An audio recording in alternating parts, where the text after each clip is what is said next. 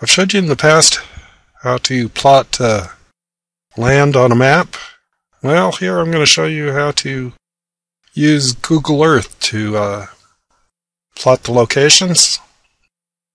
Now over here, I've put in a whole bunch of homesteaders for an area. So, I'm going to show you a little website that'll help you create these entries into Google Earth. It's very quick and easy. Okay, here we have EarthPoint. Technically, the subscription isn't mandatory or signing in, because what we want are the township and ranges. Okay, this will give you a little description of what it'll do.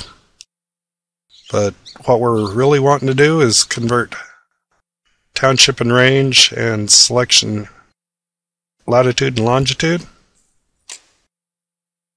Okay, now here I've gotten the land descriptions of everybody that had homesteads in this area. So let's maybe go with this George Washington Connor. And like I've said in the past, we read it backwards. Meridian, state, county, township, range, and then section, and then what part of the section. So we're going to choose Arizona.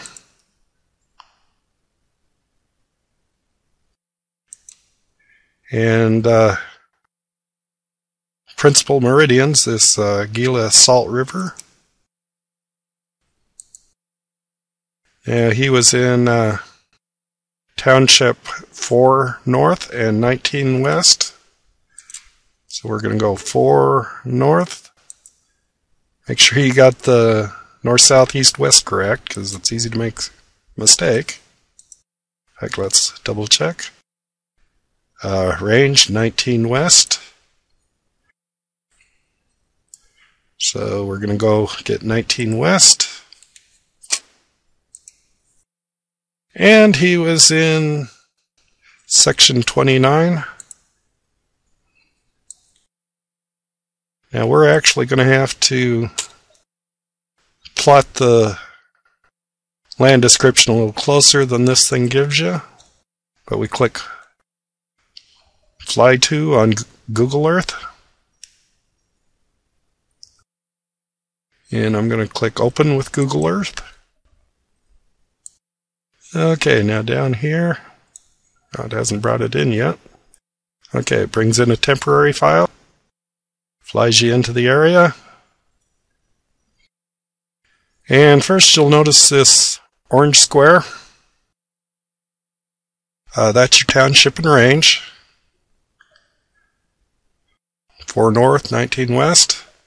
And these little smaller ones in here are the sections. And I'll leave a link to my previous videos so we don't have to go into describing it more. Now here we can expand it.